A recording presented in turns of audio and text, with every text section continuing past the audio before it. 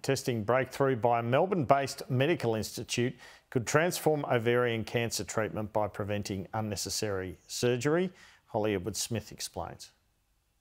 Researchers at the Hudson Institute for Medical Research have developed a simple blood test, allowing doctors to diagnose ovarian cancer before patients undergo surgery. The Clio surgical triage test is used to detect a novel biomarker in the blood that indicates a woman has ovarian cancer. The biomarker is not present with other non-life-threatening conditions, such as ovarian cysts.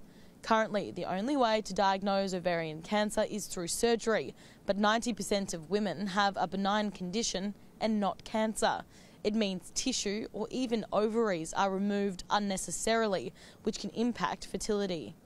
The Institute's Dr. Andrew Stevens discovered the biomarker for the blood test. He says it should result in better use of health resources.